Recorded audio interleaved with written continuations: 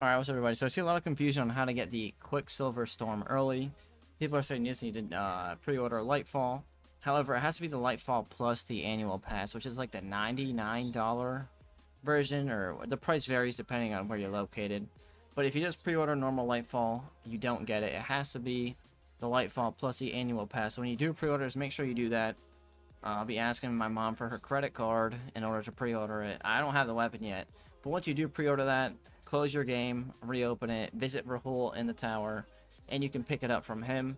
If it's not there, maybe wait a little bit. I know a lot of people have reported that it took like a half hour or like 20 minutes for it to actually appear at Rahul.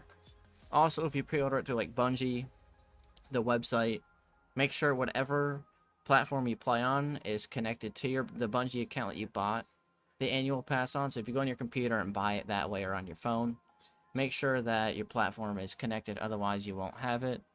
But that's going to be it for this short and event video. If it did help, be sure to like, comment, and subscribe.